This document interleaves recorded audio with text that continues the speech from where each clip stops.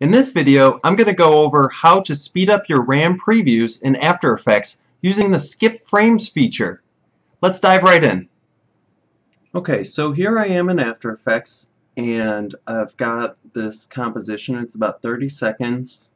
It's not too crazy, just some photos and video, maybe 6 or 7 scenes made up of pre-comps.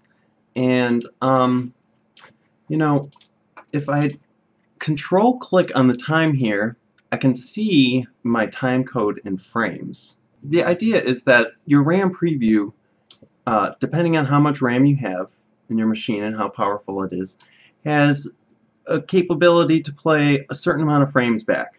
You could, let's say for ease, it's 100 frames. So if you were to play 100 frames at full resolution, you could get to here. But let's say you wanted to play the whole timeline. Now you could try lowering your resolution down to like quarter res, and that might get you further, but still might not get you all the way to the end here, which is 900 frames. 30 seconds, 30 frames a second, it's 900 frames. But in the preview, there is this feature called Skip Frame. So you go down here, skip frame, it's right there, hold down that number, and now if you were to hit 0, you can see it's loading every 5th frame. So if you have 100 frames, you can now play up to 500 at full resolution whereas before you could only get to frame 100. So while you have to look at this maybe in more of a steppy fashion, it's a really good way to see your overall timing.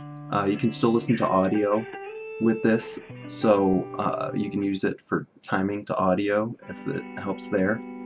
And the other cool thing is that now in After Effects, I think like CC and up, maybe CC 15, they have other shortcuts besides the 0 on the number pad, which used to be the only way to RAM preview unless you click the play button up here. So the idea is that now you could set something to also spacebar.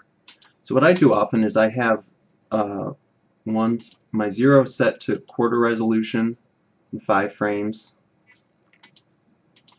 and then maybe my other one is set to 0 in full. So I can choose to have a short, high quality preview, or I can choose to have a longer, lower quality preview.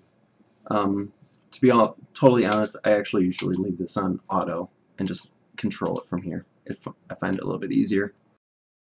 So that is definitely the easiest and quickest way to speed up your RAM previews inside of After Effects. Hopefully this was a helpful tip. If you have any questions, leave them in the comments and I'll be sure to answer them as quickly as I can. Thanks for watching.